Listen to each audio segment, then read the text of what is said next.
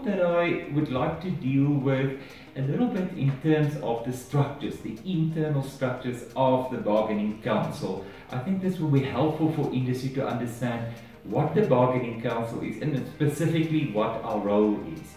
Firstly, we must remember that the Bargaining Council consists of half employers and half employees.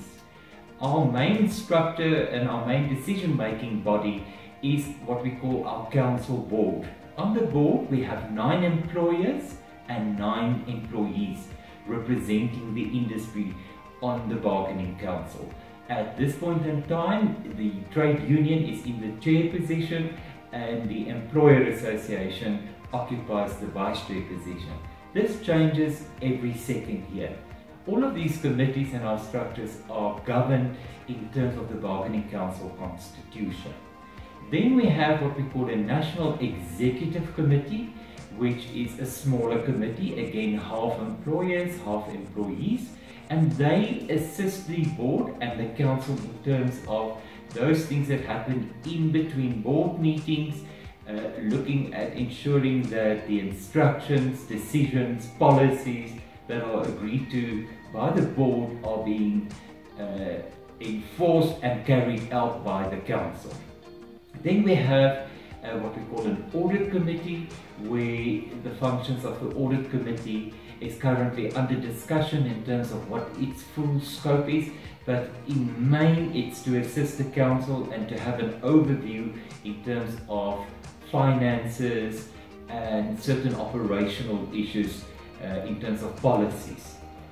Also looking at education, because the industry is concerned, the industry is involved with educational matters. We have an educational committee which consists of industry experts, and here we engage with the stakeholders in the industry and they participate within this committee.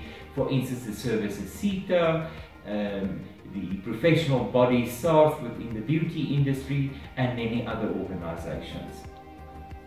That sort of deals with the overall committees within the council, and a very specific committee, the last one, is the one that deals with the sick pay and sick benefit fund, and that we call the National Sick Funds Management Committee. Again, half employers, half employees. They are there to make sure that the sick funds are run and administered by the council in a proper manner and in terms of the rules of the sick pay fund and the 2 sick pay benefit funds in both Natal and KZN. In the next video, I would like to deal with the council's internal structures as an organization. For instance, our administration department, our case management department, finance department, etc. Also to provide a clear picture to the industry exactly of how the council operates and the functions that we are involved in. Thank you.